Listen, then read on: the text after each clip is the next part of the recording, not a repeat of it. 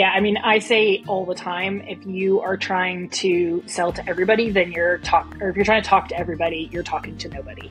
If you don't know who your customer is, if your customer doesn't have a name that you are basically addressing and every social media post and every newsletter you're writing, then you need to go back and figure out who that person is. The best copywriters I know, a few of them have told me they always have like a specific person. Obviously, companies usually have like personas or client avatars or whatever you might call this customer. But the copywriters I know, they're like, I actually pick a person in my life that fits that description. And I think about that person. Then I can write as if I'm familiar with them and that they know me. And it helps me, they used to say it helped them do a lot of the things that you're talking about, like let their guard down a little bit, be a little bit more authentic, because it wasn't like you were just talking to the ether. You had a person in your mind that you were talking to and trying to create a conversation.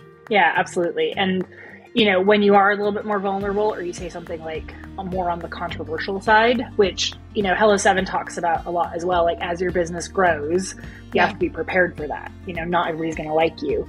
And you just have to say, they're not my audience. It's not my customer, and that's okay.